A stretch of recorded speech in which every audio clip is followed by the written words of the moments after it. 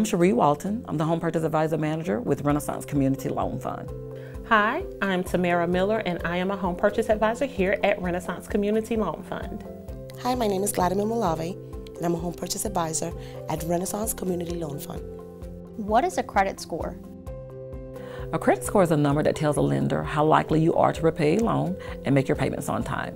Credit scores range from 300 to 850. The higher the credit score, the better interest rate you receive. How do I check my credit?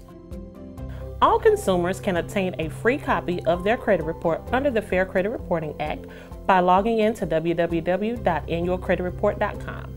What are the 3 credit bureaus? The 3 credit bureaus are Equifax, Experian, and TransUnion. Explain what lenders look for on my credit report when approving me for a loan. Lenders look at your credit score to determine what rate you qualify for. They look at your payment history to determine your willingness to repay. They look at your debt load to determine your ability to repay. They also look at your work history and future earning potential. Explain installment debt and revolving debt. Installment debt is lines of credit that are your auto loans, your student loans, your signature loans. Revolving debt are your credit card accounts. Those items can be paid and reused. On an installment debt, once it's paid, it typically closes. How do student loans affect my chance of being approved for a home? Student loans affect your debt to income ratio. Basically, the more student loan that you have, the less house you would qualify for. It doesn't mean that you won't qualify for a mortgage. It means that they will look at other factors, such as credit scores and types of loan products. How do I calculate my debt to income ratio? To determine your debt to income ratio, you need to add all minimum payments that are reported on your credit report and divide them by your monthly gross income. Also, you need to include any child support or alimony payments. What is a good credit score or range to purchase a home? That is going to depend on the loan product and the lender.